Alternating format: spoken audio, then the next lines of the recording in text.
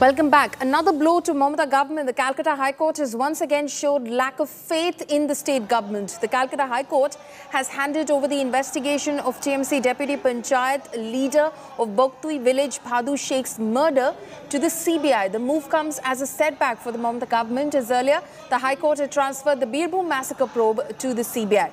Remember that the murder of TMC leader Bhadu Sheikh was reported to have triggered the violence and the killings in Birbhum.